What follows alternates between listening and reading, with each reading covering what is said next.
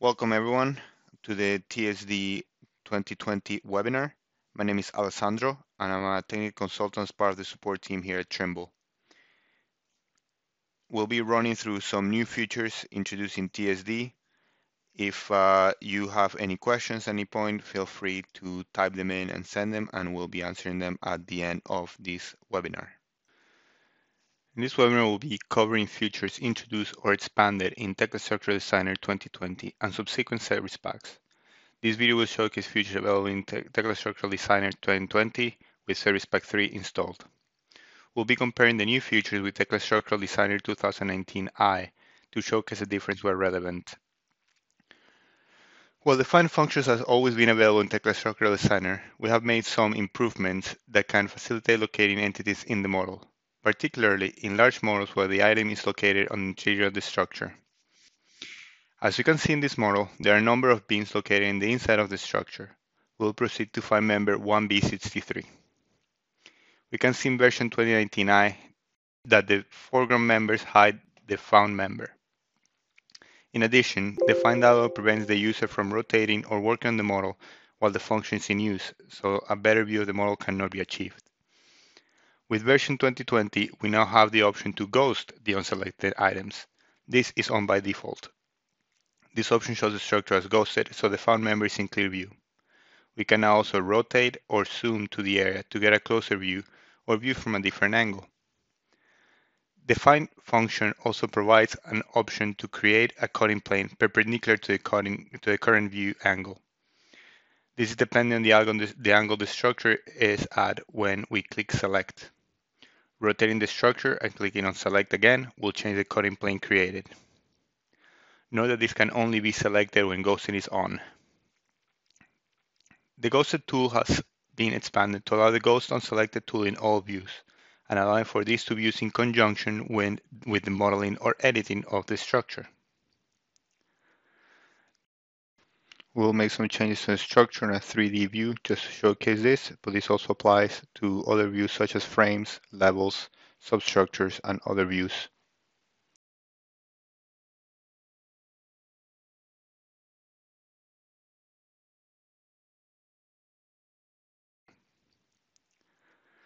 The selection highlights in TSD have been improved from previous versions. We will select a number of columns and beams. Previously, a multi-item selected would color all selected items on the same shade, and the different selected entities are listed in the drop-down menu of the Properties window. As you can see here, the color remains constant whether you have selected beams or columns in the drop-down menu of the Properties window. In version 2020, two shades of magenta are used. The member color is updated depending on the item selected in the drop-down menu. This makes it easier to identify the entities that are under review or edited through the Properties window. We can see here how the columns are highlighted while the beams remain in a matte tone. For slabs, the entire slab group is colored while the local selected panel is highlighted.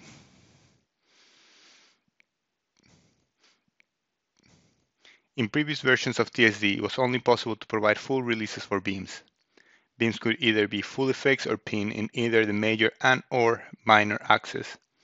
This has been expanded to allow a partial fixity release. This allows the user to provide partial fixity to the connection in either direction. This can be set through the beam properties or throughout the review view. To set this through the beam properties, open the Edit dialog and access the Releases section. When M-wide and/or MZ are ticked, the option to adjust the stiffness will appear for the corresponding direction.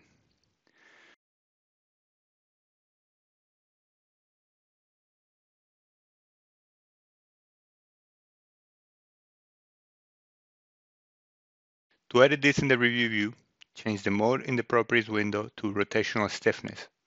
Set the remaining parameters and click on the ends as normal. The partial fixity can only be applied to beams which releases are set to fully fixed, so to adjust their stiffness. If the beams have any other type of releases, such as pin, then they'll be grayed out and you will not be able to change the rotational stiffness. Note that the representative colors have now changed and for the original moment collection. Previously it was orange, now it's dark blue. In addition to this, users are now able to provide a moment release in either direction for columns of any material. This allows the user to have a fully fixed release in one direction while pinned in the other. A warning is provided in the edit dialog to alert the user of these changes. This will not stop the analysis or the design and is intended to inform the user. Naturally, if it's intended, the warning can be ignored.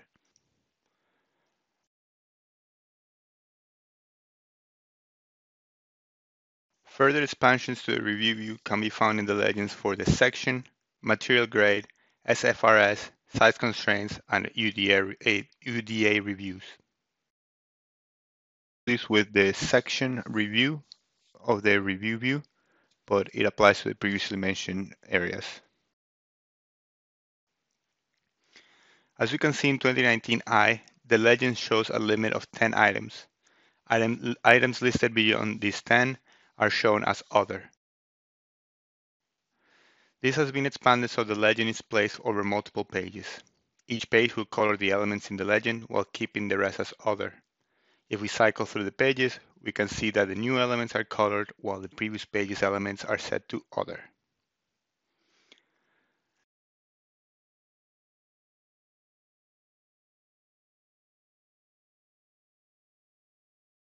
The design scope of steel sections has been expanded as well.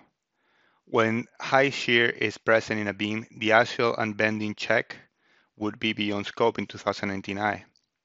If we right-click check the beam SB17C217D2 in 2019I, it will show that this is the case. This has been expanded in version 2020 and the axial plus bending check will be performed when high shear is present as well.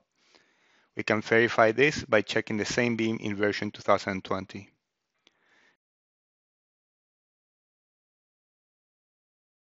Tekla Structural 2020 also offers the capability to check for fire resistance.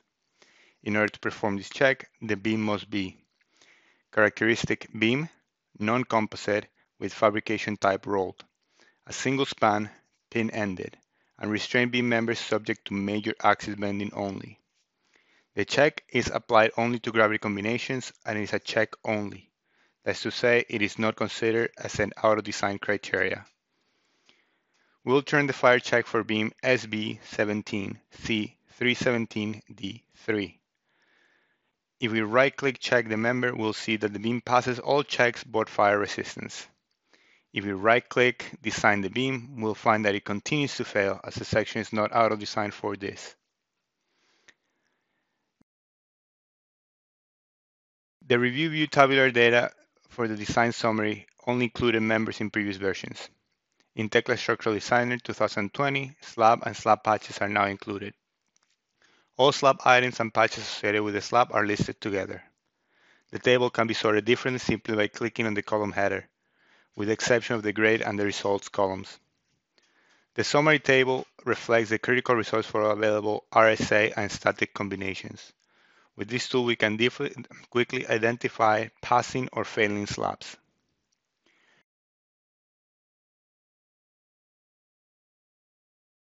Further to this, in previous versions, we could check a slab item and expand on the results to find the critical combination for the design. However, the analysis type was not listed. Typically, slabs are designed to FHAs and results, but if the level is measured in 3D analysis, the critical combination could be found in any of the 3D analyses running Tekla Structural Designer. Tekla Structural Designer 2020, the analysis method providing the critical results is now listed as well under the summary section of the design dialog. Tekla Structural Designer 2020 introduces a tool to identify panels with tension stresses higher than a specified threshold.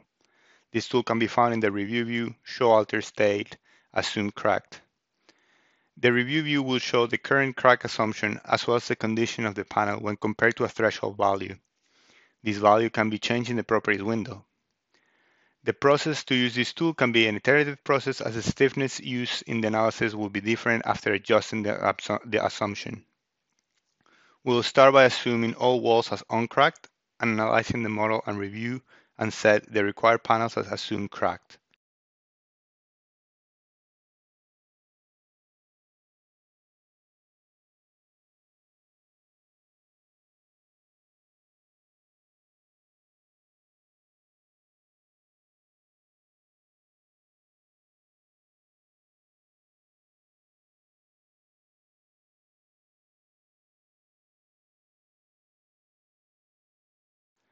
We'll set the threshold to 0.1 in this case and use the out-of-date option. This is an iterative process, and so it is advised not to change walls from cracked to uncracked as this can cause infinite iterations. Thus, consider using the out-of-date option on the first iteration only. With this in mind, the final product is a combination of light green, dark green, and peak statuses.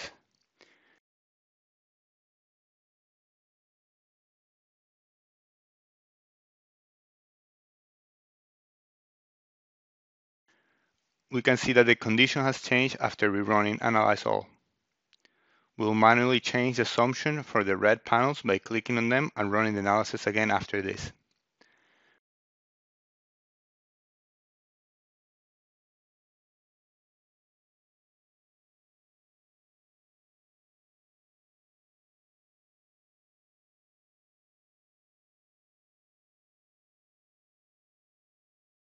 We found that the status has changed for some of the panels.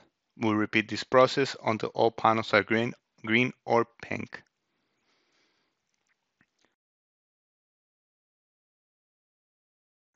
A design can be performed where different modification factors are used for the wall design, providing greater stiffness to the uncracked sections. Thus, a more rational design can be achieved.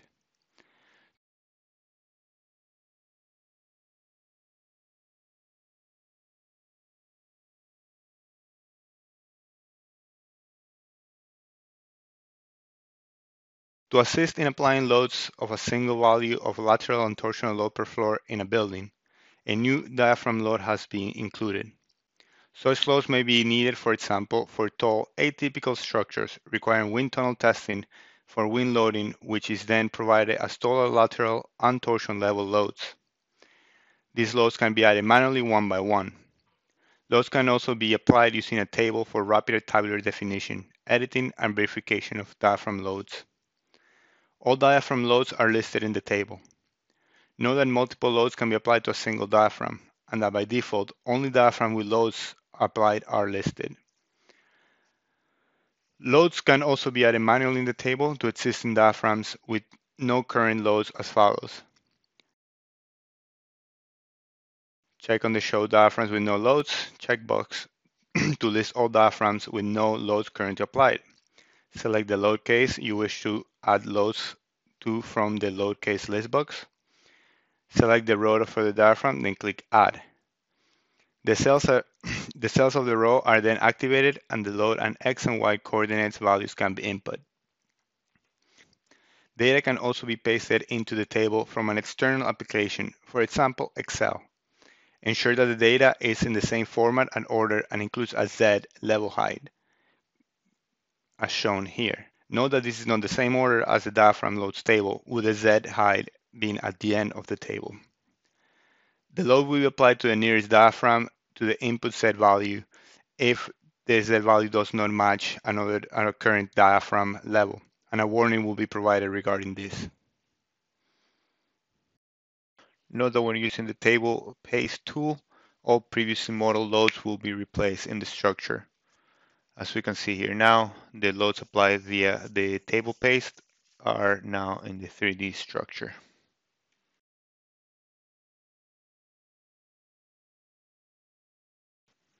That concludes this webinar. Now we'll proceed to answer some of the questions that have been asked during the presentation.